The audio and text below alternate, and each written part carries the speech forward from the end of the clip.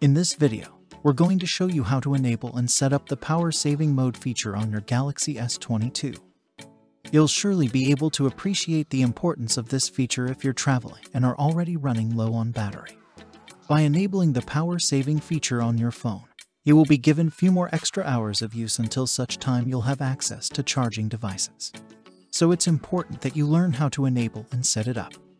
To do that, swipe down from the top of the screen to pull the notification panel, and then swipe down again to pull down the quick settings panel. Now look for the power saving icon and tap on it. Doing so will immediately enable the power saving feature on your phone. Most of the time, that's enough to conserve battery.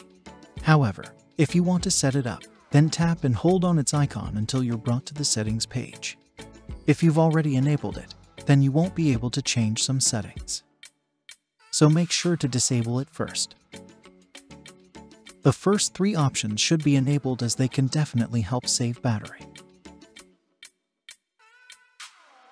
However, you have to decide if you really want to use 5G when connecting through cellular data. If you don't need it, then tap the switch to enable it.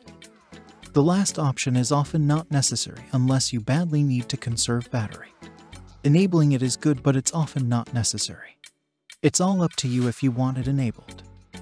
Once you've made necessary changes, tap the switch at the top to enable the power saving mode with new settings. And that's pretty much it.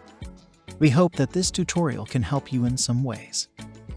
Please don't forget to subscribe to our channel for more videos like this. Thanks for watching.